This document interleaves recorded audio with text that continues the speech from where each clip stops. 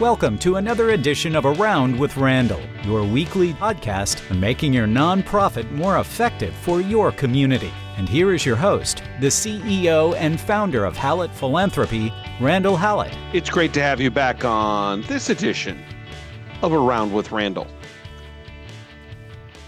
Just recently, I spent a great deal of my weekend doing something that probably will surprise some, but certainly wasn't a lot of fun, was filling in the cracks on the asphalt on our driveway. I've been putting it off for a long time and finally got to the point where I knew it needed to be done before winter got here because we were going to start losing chunks of asphalt with snow and snow removal. And on Sunday of that weekend, we had plans as a family to go to a family outing into kind of the celebration of Halloween. And my wife, who is incredibly smarter than I am and more attuned with the world than I ever will be, knew that the timing of this event, where it would be about 2.5 hours, did not fit into my schedule the way I had thought about it, with work, which I tend to do a lot on the weekend in terms of cleanup, certainly with the driveway, with some other things I needed to get done over the weekend. And she came to me and she said, "We are still planning on going." And I said, yes. And she could tell there was a little disdain. And she looked at me and she says, "Don't miss these opportunities. Our kids will get big someday." Today's podcast is about the value of living in the moment. And thanks to my wife, I took those 2 hours. It was actually just short of 2.5. And I forgot about the driveway, and I forgot about work, and I forgot about some other things that were just kind of in the back of my mind, to have fun with the kids at this gathering. And it was a realization that probably this can be related to what we do every day in philanthropy, whether it's in healthcare or higher ed or social service or arts. Being in the moment has value. So I want to take this apart in a couple of ways. Let's start with the big picture. Really, what is this idea of being in the moment? What are we talking about? It's not just getting through stuff. I hear that sometimes, like, well, I got all these things done on my task list. Well, those are great. We need to get through things on a task list. We'll talk about that here in a moment. But were you living in the moment? And that's a different series of questions. It's not just getting stuff done. It means in some ways that when you're doing something, what you're doing is not just the front of the mind, it's the entire mind. The Japanese actually have a term for this, just for this concept. We talk about being in the moment. They got one word that's 5 letters. Ukio. U-K-I-Y-O. What does it mean? Well, to them, they're one word to talk about being in the moment. Not focused, in the moment. They define Akio as detached from other bothers of life. I grew up in my earliest memories with the love of Winnie the Pooh. To this day, if you come to my office, there's a Winnie the Pooh bear out in my outer office as a reminder of many things, including how fortunate I am with my parents, the way I was raised, how happy I am, and the values of life, but also of all the small lessons that are taught through Winnie the Pooh. And one of my favorite cartoon sketches is where Winnie the Pooh is walking through the snow with Piglet. And all you see are their backs. And Pooh asks, "What day is it?" And Piglet squeaks in his high voice that I always imagined was there, "It's today." And Pooh responds, "My favorite day." We spend so much time trying to get through things, task lists, responsibilities, all of these things that are putting pressure on us for accomplishment. And yet we are challenged by living in the moment, and nobody is guilty of it more than I am. It's important to realize that society doesn't help us in this regard.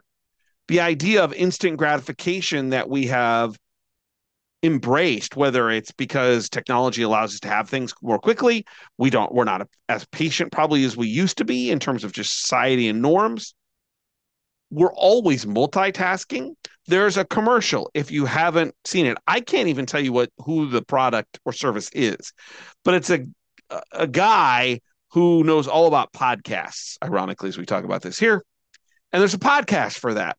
And one of the things, he's sitting in a meeting with his earbud in, room full of people around a conference table, and the boss or whoever's presenting says, "Are you listening to a podcast?" The guy says, "Yeah, on multitasking." I just find it funny, but I find it also kind of sad because that's me. We're constantly pressured with all of these things occurring at once, and thus we don't live in the moment. And I think it's also important to recognize that in the end, you have control over this. I have control over it if you choose to exercise it. Why is this important? Well, there's actually studies that show us and tell us that when we're in the moment, there are positive outcomes. Things like increased motivation to accomplish goals, and that you have become a better listener. Deeper relationships come from it. You actually become more collaborative because you're more engaging with others. You actually see a growth in self-esteem because you feel like you've accomplished more. You develop good habits. You become less anxious. You have more fun. I want you to concentrate, though, by being in the moment with me here on Around with Randall, on that better relationship piece. We're going to pull that out and put it in the parking lot for about 3 or 4 minutes, because that's what's going to lead to the tactical outcomes of this process. We know that relationships, our health, the way we view ourselves are better when we're in the moment. I would also add, I didn't see this in any of the quick research I do and kind of read some stuff, kind of figure out what I want to say in the podcast. I don't have a lot of notes. I just kind of what I think. But the one thing I didn't see was this concept of regret. As many of you know, or some of you know, and maybe more learning, and we all have these things to deal with. I lost dad this summer. And something my mom said probably 2 or 3, 4 weeks ago, sitting in her kitchen, mom and dad's kitchen, and it's still dad's house as well. Mom looked at me and she says, "We have no regrets, do we?" And I had to look at her and say, "Mom, I don't know, but I don't think so. But we all have to make that individual determination." I don't have any regrets. I was in the moment a lot with my dad. But maybe more importantly, my dad was in the moment with me. And he was with my mom and my sisters. And we are with each other. We're an old school family. We sit down every night and have dinner. No television, no iPhones, no Google phones. We talk to each other. That's the way I was raised. That's all I know as a parent. That's a small example. It doesn't mean that my kids are better or I'm a better parent. Probably I'm neither of those things in comparison to most. But what I do know is that I don't have regret. And I think being in the moment allows you to feel that way much of the time. When you're not in the moment and you let moments go by, I think there can be regret for many. And that can be a challenge. So the question, if we know that being in the moment has all these positive things, really allows us the opportunity to be more whole as to who we are and what we can accomplish, doesn't the question naturally lead to, how do we do that? Well, there's some, what I'll call kind of body-oriented physiological things you can do, like breathing and meditation, actually one of which is limit social media. I am the dinosaur. I don't have Twitter, Instagram, Snapchat, the Hulu, all those things. I you want me? Text me, call me. I'm a dinosaur. But what I'm finding is that those other things don't distract me. And I don't need their existence to give me validity in what I'm doing. And I'm going to hold off with my kids until there is a revolt that they think they need them. And then I'll hold off a little bit longer after the revolt. There's also, from a physiological perspective, kind of this idea of knowing your body. The idea of what you eat, and do you drink enough water, and do you exercise and walk, are all things that can contribute to the tactical pieces of being in the moment. All of this gets us to maybe the things that we actually can do from a business perspective, philanthropy perspective, the nonprofit perspective. So all of those things, whether it's breathing, meditation, staying away from social media, kind of connecting to your body, leads us to this thought process of what we can do in the office professionally. And these are, and you can do those other things, but these are things that I think are maybe more controllable from a mental, emotional perspective. The first is acceptance. Acceptance can be a powerful ability to really allow yourself more opportunity to be in those moments with people.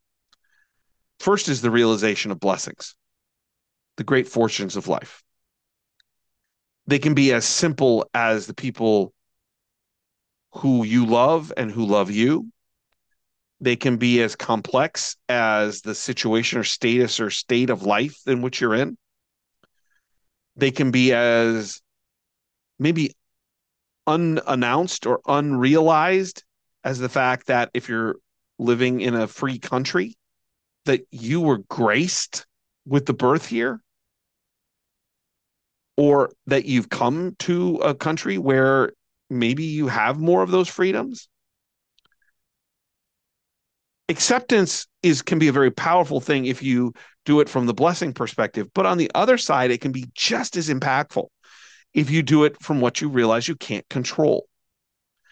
I talk about this a ton with my kids, certainly with the 10-year-old, the 7-year-old, beginning to have more of these conversations.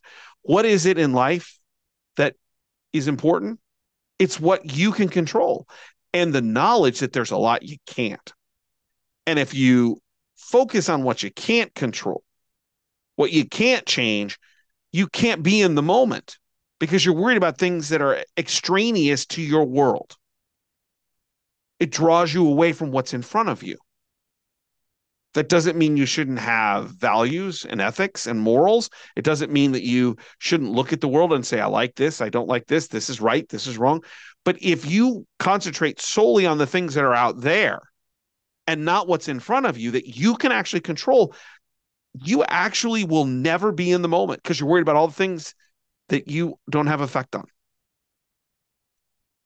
Acceptance is powerful in terms of being in the moment. Taking a break, I find myself more, as the term I use with my son, particularly because he's incredibly smart, but his brain's all over the place at times. He's a typical 10-year-old. We're all lucky their heads are attached. Dial in. I dial in better if I take a break. I take a walk. Can I go down the hall? Can I get some water? Just give me 5 minutes to kind of regroup. Then I can go on and be present for what I need to do. Rest before you do something challenging. Take a moment. Maybe push it off to the next morning if that's allowable, to really be able to focus and be in the moment of what you need to do. Balance your time. Find a way that you can find a sense of peace. And that's not 40 hours here, 40 hours here. I'm a workaholic. I find more peace if I get everything done so I can be more present at home, maybe a little less scale in terms of time, but more of my focus, more of my ability to be in the moment because I got things taken care of when it comes to what I do every day professionally. The last one is being humble. And you might think, well, wait, what? Being humble. If all you ever do is talk about yourself, then there's really no way for you to be in the moment with someone else, because the only moment you're going to realize has to do with you. I love telling stories. I tell stories all the time. I tell stories about my family. I tell stories about my life, things I've experienced, things I screwed up, and there's a lot of those. I'm unbelievably uncomfortable when you talk about me as a person. I don't want that attention, which is interesting for someone who likes to speak publicly and, probably bloviates, quote unquote, too often. But what I know is that I take this from my mom and dad, that I'll talk about things that help others that I've experienced in life. I just don't want to talk about me. I'm not sure that makes me a better or worse person. That's just who I am. But I know that if I'm not thinking about me all the time, I can be in someone else's shoes. I can be more present for them. The last part of this is, then what does this have to do with philanthropy? Well, actually, a great deal. We are seeing a changing world in the nonprofit sector, that we have fewer donors, more dollars are coming from fewer individuals. So the top 1% is making a big difference. And we're seeing a diminishment of what I would think of, and it's overused, but I think it has, if it's defined correctly, still value. Less transformational gifts and relationships for more transactional ones. Transformational to me isn't a dollar figure. It's when somebody invests emotionally into that philanthropic opportunity. All of this is to say, by being in the moment, what we know is, based on all those facts, is that there is a sense of genuineness that comes in the relationship building process. The reason I think that most transformational gift opportunities come is because people are genuine as to who they are, and they build a genuine relationship that is less interested in what the organization needs and is more inclined to think about what the donor wants to accomplish. That could be very simplistic. I just want to know that I'm helping my physician, my professor, the church I believe in some way, shape, or form. It can be more profound as, I'm needing to do this because this is a part of my overall experience at an emotional, spiritual level that I have with this organization, and I need to do something to advance it. When we're in the moment, there's a sense of genuineness that comes from the relationship. We're more likely to figure out what they're interested in rather than what we need to try to, quote unquote, sell. We hear what they're trying to get at from a psychological, emotional, spiritual perspective, and we can help guide them towards that opportunity. When we're in the moment, we can maximize what they want more than what we need. Some of the best, as I kind of think off into space, the people that I've had the privilege of working with who wanted to make philanthropy a part of their life. And to be candid, this is probably in most of the cases years ago, because I've been consulting for a decade. They wanted to change the world, and my job was to help figure out how to do it. Those relationships were based on me being in the moment and making it about them. Those are the most gratifying moments in my professional career, because they got to do something that made them not happy, but joyous in making a difference for others. That has value. Being in the moment gets us to where we worry more about what others are trying to get done rather than what we think we need to get done. And if you want more transformational relationships, if you want to deepen your pipeline, if you want to deepen the major gift program, plan giving, annual giving, whatever, finding a way for you to be in the moment for others will get you all of those goals. It'll also make you a better person with less regret and better self-actualization if we steal from Maslow. The Dalai Lama said it best. There are only 2 days in the year that nothing can be done. One is called yesterday, the other is called tomorrow. So today is the right day to love, believe, do, and mostly live. Don't forget to check out the blogs at howlettphilanthropy.com. 90-second reads, 2 or 3 a week, different things I see. And if you'd like to reach out to me, it's podcast at howlettphilanthropy.com. We are in these kind of interesting times, and I think nonprofit work is chaotic. And what we have to do better is figure out how we can work together and in partnership to make a difference. My all-time favorite saying, I say it every single podcast, every time I get a chance. Some people make things happen. Some people watch things happen. Then there are those who wondered what happened. And in life, philanthropy is all about people wanting to make something happen for the people and the things in our world that are wondering what happened. I can't imagine doing anything else professionally every day that has more meaning than trying to figure out how to find those people and allow them, by being in the moment, to do those things that are meaningful to them to make our world a better place. And I hope you think that and feel that, even though there are small tactical challenges, what you're doing is a difference-making operation and opportunity. And being in the moment will help you do it better.